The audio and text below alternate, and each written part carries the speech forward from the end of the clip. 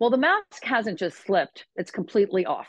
You can see all the protests all around the world, the pro Palestinian protests, the anti Israeli protests.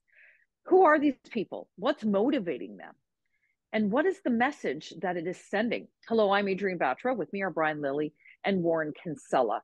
Warren, I say that the mask is just off because I have never seen, and we've heard about the anti-Semitism that bubbles just around the surface, but it's just there now. It's on university campuses, it's on the streets of Toronto, it's on the streets of Montreal and New York, Australia, everywhere we are seeing this. And you do have to wonder, are these ill-informed kids? Are they just misguided? What is happening? Well, we call them places of higher learning, but what's happening there is stomach churning.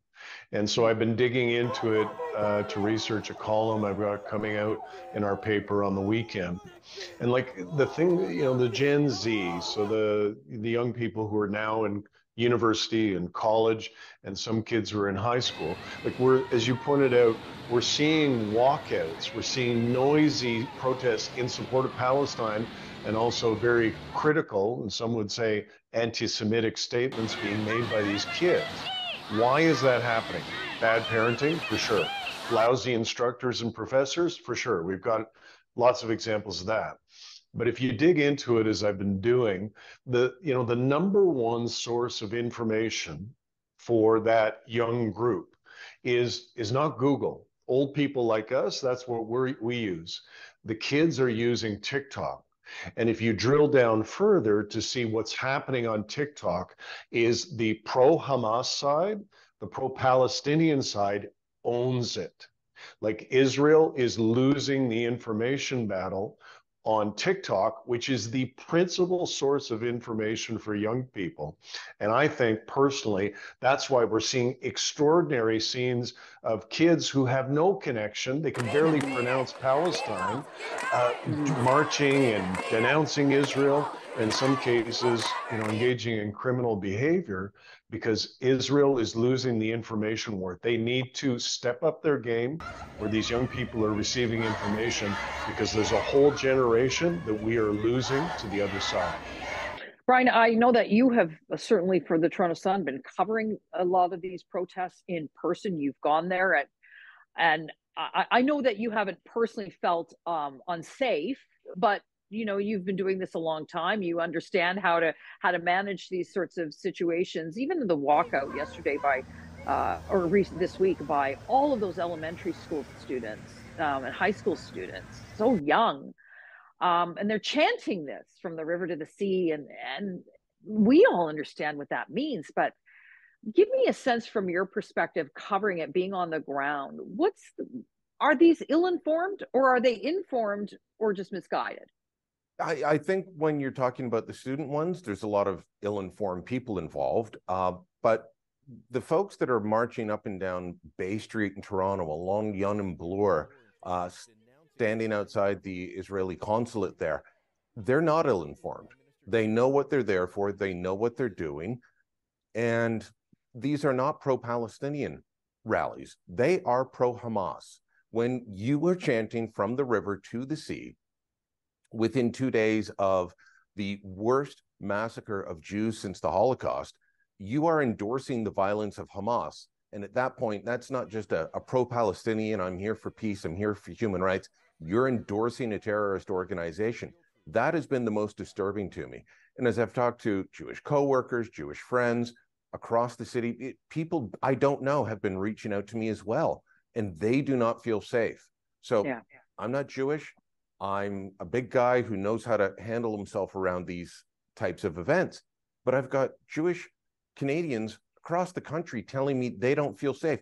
The former head of the BC Civil Liberties Association, Harsha Walia, going on the steps of the art gallery in Vancouver and saying how beautiful it was, how inspiring it was that Palestinians learned to use hang gliders for their liberation. They use hang gliders to go into the concert in the desert to rape and murder people. I would not feel safe if I were a Jew in Canada today, and that's what many are telling me, friends of mine who are big guys as well, in shape, not the type of person you'd mess with. They're telling me I'm looking over my shoulder. I'm looking out for my kids. I'm sending instructions to my kids on how to act, how to behave, what to avoid. Yeah, and then Warren, I mean, the stories that we certainly have been covering, and they are getting more and more coverage. Like the story we did recently of Jewish families who have the mezuzah on their doors, on their front door, having to take them down because someone is pounding on their door and screaming at them for being Jewish. You know, Joe Warmington's story on that CTV news writer who recently just got fired from CTV. Yard Jamal, she was the organizer of the pro-Palestinian marches out in Halifax. You know, we're calling them out. The Western University had a Muslim chaplain. He just recently was let go. So at least there is some pushback on some of these voices that think that they can just be you know, anti-Semitic or very negative towards the Jewish people without impunity. There is some pushback, which is positive. But just imagine how many aren't getting pushed back. And I'm thinking of all those, you know, institutions of higher learning, Harvard, you know, UPenn, all these universities across Canada. What do we do about that?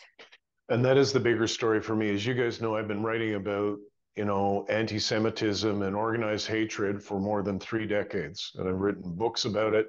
And, you know, these people, like, guys, I don't know if I can say this, but I'm going to say it. They're assholes, right? The assholes have always been among us. You know, you're always going to get some municipal councillor who endorses Holocaust denial. You're going to get, you know, somebody who's a school board trustee who hates Jews. Like, unfortunately, those people persist. They're always there. The concern we should have is the numbers. And what I'm seeing is among young people, we are losing an entire generation. Like, just think about this. October 7th, right? 1,400 men, women, children, and babies as raped, murdered, tortured, like terrible documented events. It's all been, we've got proof that these things took place. And still these kids are going and doing marches in their schools in support of Hamas, in support of this extremist organization. Well, it's a terrorist group. It's a homicidal group. And why is that happening? It's because I think we're losing them. We need to take it seriously. Israel and the supporters of Israel need to take it seriously and fight back, because we can't afford to lose this generation. Brian, last word. You know, the tensions in the region, of course, continue to escalate, and you know, the United States, the military over there is getting attacks from Syria. Now they've retaliated, but they're trying to make sure and cleave the two incidences. They're not suggesting that it's part of the Israel-Hamas war, that this is something separate. It's hard to separate the two, but that said, so the tensions are certainly getting more and more intense.